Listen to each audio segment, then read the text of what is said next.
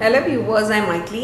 இன்னைக்கு 12th Maths Ordinary Differential Equationsல exercise 10.3 ஓட 7th sum இந்த வீடியோல பார்க்கலாம். Question பாருங்க. Find the differential equation corresponding to the family of curves represented by the equation y is equal to a e power 8x plus b e power minus 8x where a and b are arbitrary constants. So a and b arbitrary constants சொல்லிருக்காங்க. Differential equation கண்டுபிடிக்க சொல்றாங்க இந்த y is equal to ன்ற இந்த curveல. Differential equation na constant term வரக்கூடாது. இவ்வளவுதான், ரொம்ப சிம்பிளா ஞாபகம் வச்சுக்கோங்க. constant term வராம differentiate பண்ணனும். இப்போ பாருங்க y is equal to a e power 8x plus b e power minus 8x ன்றது இதுல constant ன்றது a and b இது வரக்கூடாது. சரி, நம்ம differentiate பண்ணலாம்.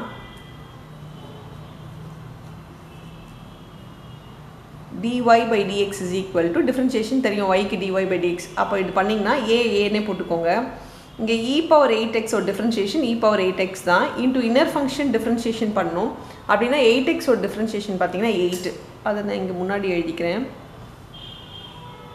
plus b e power minus 8x தான் வரும். e power minus 8x க்கு into inner function differentiate பண்ணா minus 8x ஓட differentiation x க்கு 1 னால minus 8 னு வரும்.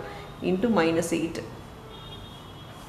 இதில் 8 நம்ம காமனாக எடுத்துக்கலாம். அப்படின்னா a e power 8x minus b e power minus 8x.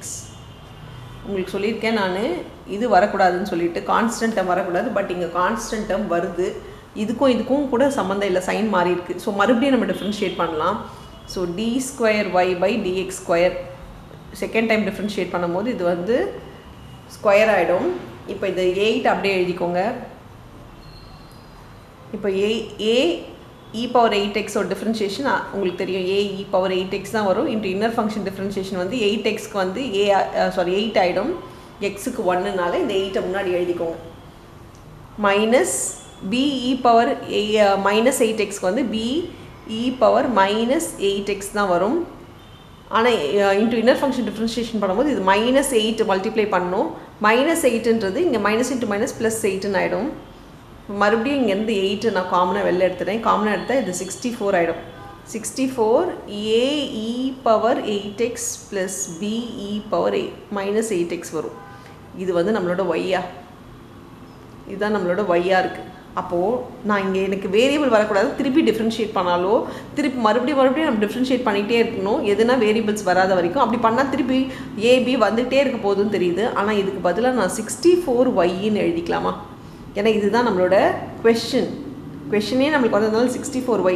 Variables வரலாம், ஆனால் கான்ஸ்டன்ட் டேர்ம் வரக்கூடாது. அப்போது நம்மளுக்கு 64. இப்போ நம்மளுக்கு வேரியபிள் மட்டும்தான் இருக்குது, கான்ஸ்டன்ட் டேர்ம் வரல அப்படின்னும் போது நம்ம டைரெக்டாக என்ன பண்ணலாம், இதை மைனஸில் கொண்டு வந்துடலாம். இப்படியே விட்டாலும் பரவாயில்ல. D square Y by dx square minus 64y is equal to 0 தான் ரெக்வயர்டு ஈக்குவேஷன். இதுவும் கரெக்டு தான், இதுவும் கரெக்டு. இதுதான் நம்மளோட equation for the some. So variable remove பண்ணணும்னா இது மறுபடியும் டிஃப்ரென்ஷியேட் பண்ணிக்கிட்டே போகணும். ஆனால் இந்த பொறுத்த வரைக்கும் நம்ம டிஃப்ரென்ஷியேட் பண்ணாலும் வேரியபிள்ஸ் வந்துகிட்டே இருக்க போதுன்னு தெரியும் போது கொஷினே நம்மளுக்கு வந்துட்டு அதை மாற்றி எழுதிக்கோங்க. அவ்வளோதான் இந்த சம். தேங்க்யூ.